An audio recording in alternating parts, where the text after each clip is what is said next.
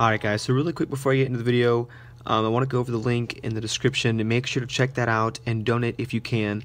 The organization that the link is going to take you to, what they do is they try to provide materials and things for lower income schools. So anyways, this is kind of important, so if you guys want to check that out, make sure to do so in the description box. Anyways guys, here's the actual video. So to start this one off, I'm not going to be able to do the performance just because I don't have a second spectator here with me. So basically this is what it would look like. This is a great trick to do if this is the first trick you're going to be performing to somebody.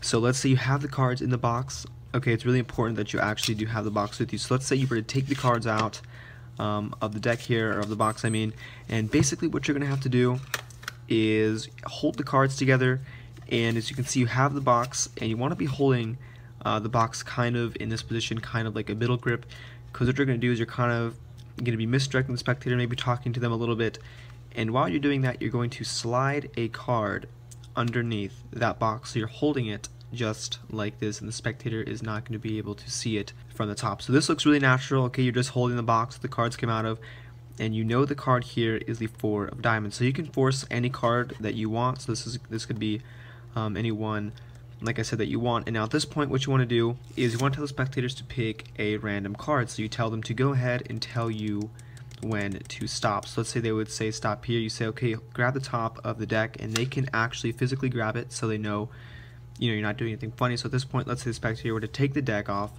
they're holding it, and from here you're going to be telling them, okay, you know what, you could have told me when to stop, you could have told me to keep going or do less cards, but the whole thing is you're just going to be making eye contact with them, so this way they're not looking at the deck, and you slowly just kind of drop that card, this 4 of diamonds, right on top. You pull the top away, and now you have the 4 of diamonds on top. So you tell them, go ahead and take the card off, and they're going to take it off, and you can tell them, you can do whatever you want from here, or you can just leave this as a separate trick on its own. You can say, you know what, I think you might have picked the 4 of diamonds, and they flip it over, and it's a 4 of diamonds. So this is a trick, guys. I hope you guys like it. You can use this, like I said, as a standalone effect, or use this maybe you know, in a separate version of tricks, whatever you want to do. But this is the video. Hope you guys like it, and as always, thanks for watching.